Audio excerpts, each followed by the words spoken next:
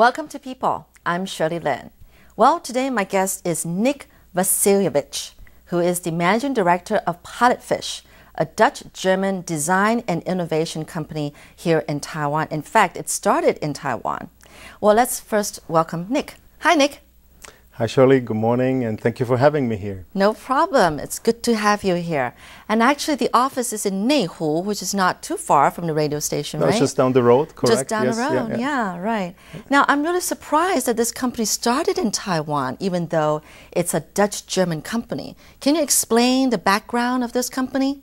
Sure, I can tell you a little bit more about it, and I'd like also to go a little bit into the history of Taiwan. Really? Yeah, just a little bit, because if you look at Taiwan, Taiwan has a very strong background in OEM and ODM, so manufacturing for big brand companies. And sometime in the late 90s or mid-90s, Taiwan started to move into OBM, original branding manufacturing.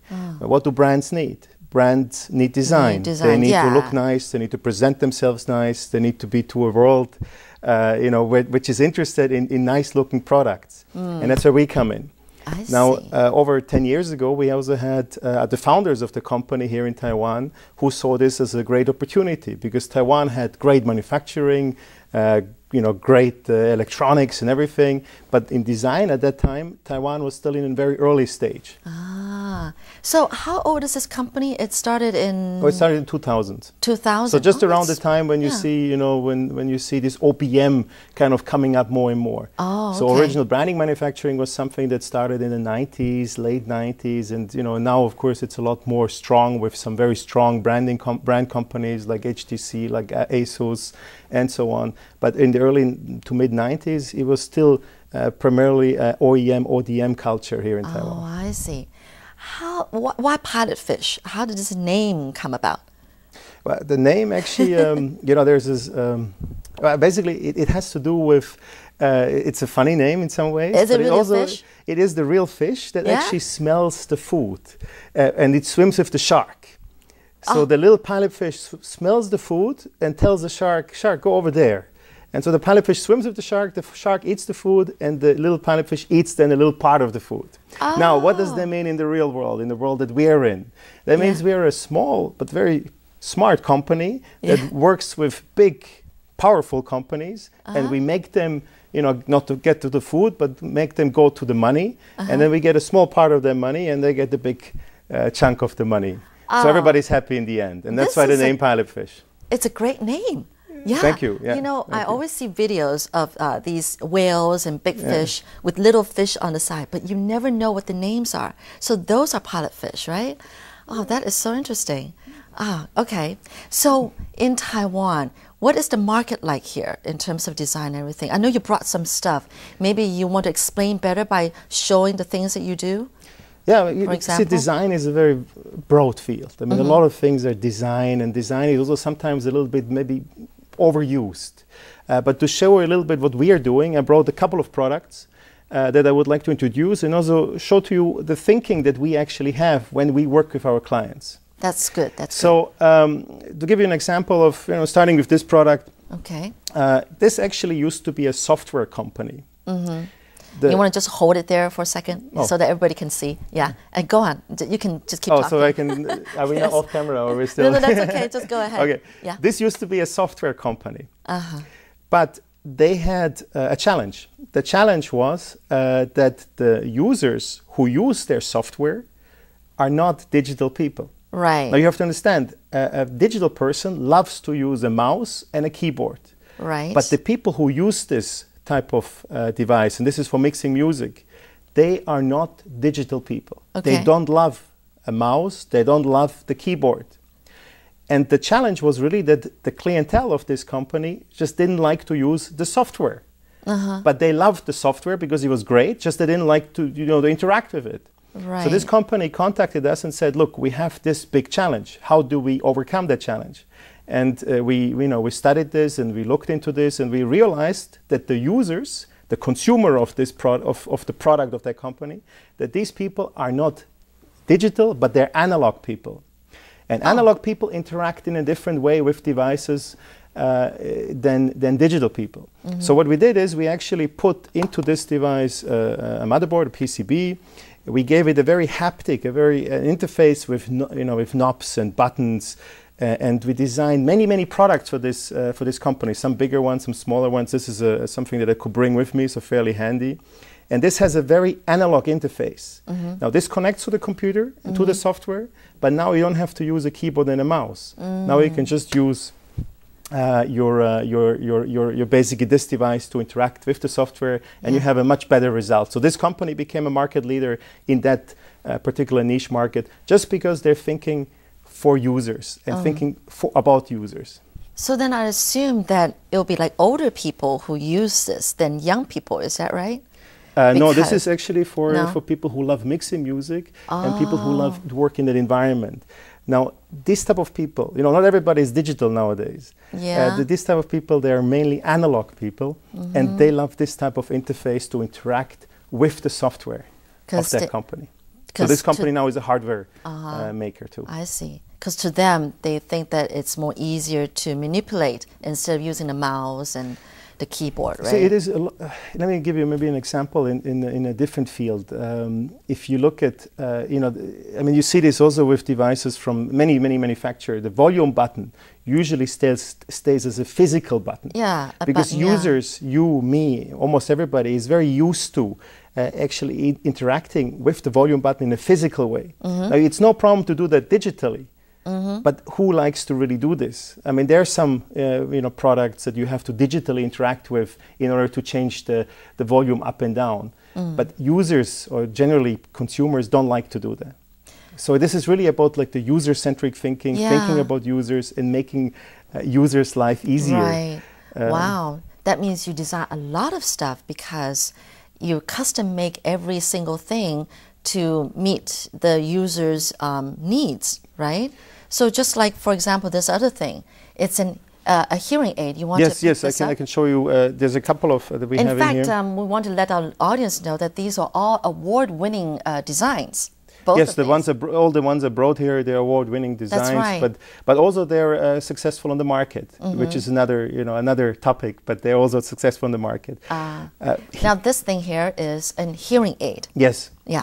If you look at traditional hearing aids, and I didn't bring one with me, but traditional hearing aids are usually very gray, old, ugly devices.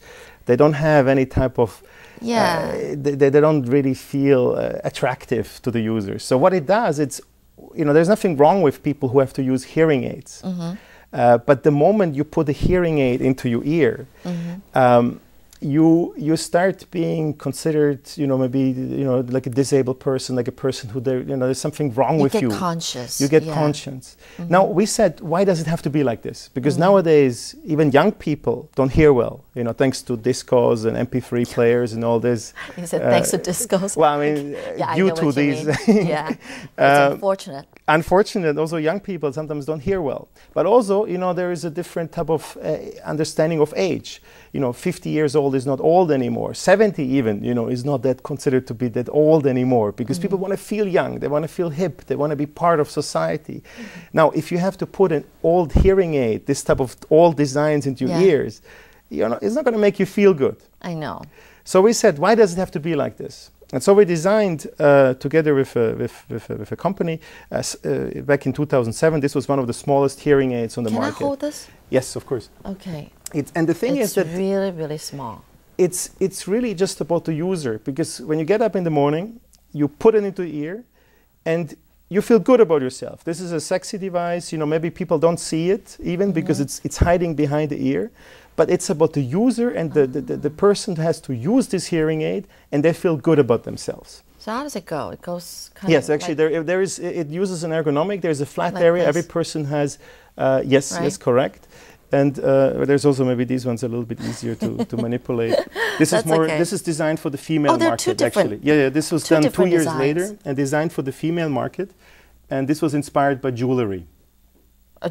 Jewelry, because it's basically about people or women like to wear jewelry because it makes them feel good. So this also has an inspiration taken from jewelry, and it's not about showing off, but just about it's inspired by jewelry, and jewelry is something you wear, you put on, and why cannot a medical device be inspired by jewelry? I see. Okay.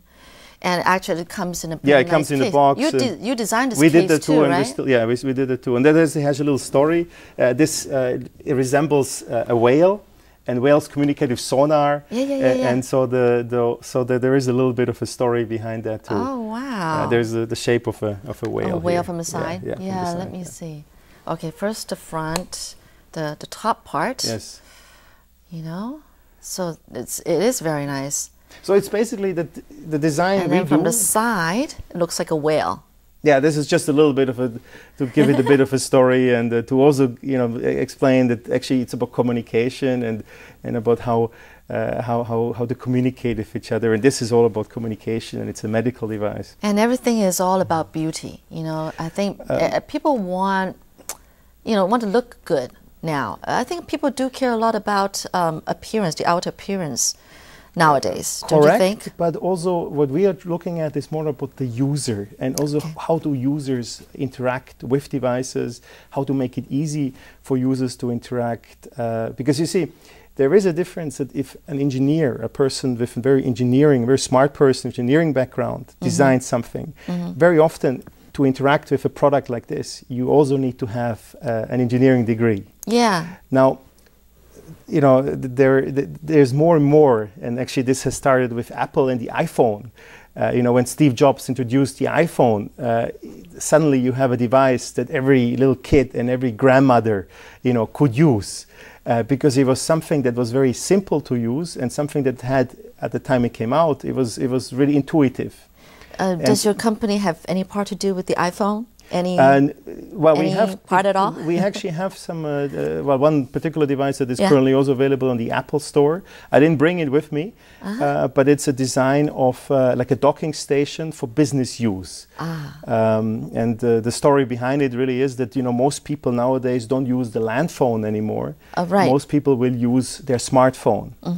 Now Apple, wants to go also into the business market, and so basically having this phone combined with a docking station that interacts with your internal network. Basically, you need to have something called like a special box that actually interacts with this. I see. You can then use your iPhone to make internal phone calls. Oh, so we designed something like this, and it's currently also available on the Apple Store. It's called the iFusion. But we also do some designs for user interface, and this is something perhaps that you might be interested in. Maybe you don't have to move it. I think I don't have to move it. Okay. Yeah. Basically, this is a user interface. This was actually the very first interactive magazine app in Taiwan. Really? For iPad. The very first interactive iPad magazine app in Taiwan. And if you look at the iPad introduced in 2010, by a couple of months later, you had some companies like Richard Branch's Project Magazine, like Wired Magazine, making interactive magazines. And Taiwan was very, very quick in this. As a matter of fact, this started in December 2010, January 2011. Okay. And this was then made into a interactive iPad magazine app. And it was the very first one in Taiwan that we worked on. And we did the user interface on this. I see. So we made the interaction with it, and then you can basically interact with it. And you can also download it in the Apple Store. But basically it gives you different modules of how to interact with it. And and you can do various things with it. So it gives you this type of like environment. So there are 20, in this particular case, 20 different modules that you can do things with. Wow, very nice. And also, for example, again, it's for the fashion market. You could dress her up, and then it's good. Really? Yeah, for example here. But there's so many other aspects on this. It's like 20 mini programs with it. But we did more with it. We did another one afterwards that had a different type of flow. But the key thinking here is that it's about the user, and it's the user interface to make it attractive and easy to use. That you don't think about the technology, but that you just use it intuitively. Well, I guess this thing is for me, but I have to first get an iPad, right? Oh, then that's... Yeah, I love fashion. Wow. Well, so what is the most selling thing in Taiwan that you've designed, among Taiwanese people? See, that's a very good question. But then I also have to tell you a little bit more of how we work. it is, we do one particular part, and we do that part extremely well. You know, these are user experiences, this is industrial design, this is user interface. But we are not touching your company's channels or sales. So, you know, I always say if a company has very lazy salespeople, it's not our fault. We cannot influence this. Yeah. If they have bad marketing, we cannot influence this. We can only do one part of everything, and we can do that very well. And we do that very well. But we cannot, you know, educate a person. You know, if a salesperson sleeps all day long, you will not, even if you have the best product in the world, you're not able to sell it. Right.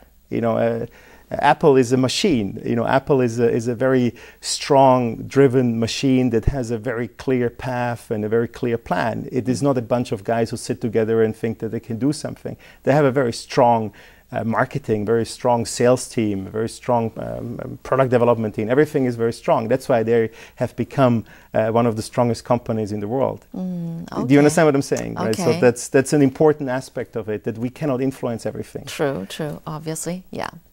Well, I understand that Pilotfish is a company that the government is trying to promote, because the Taiwanese government is trying to promote the, how should I say it, the design industry.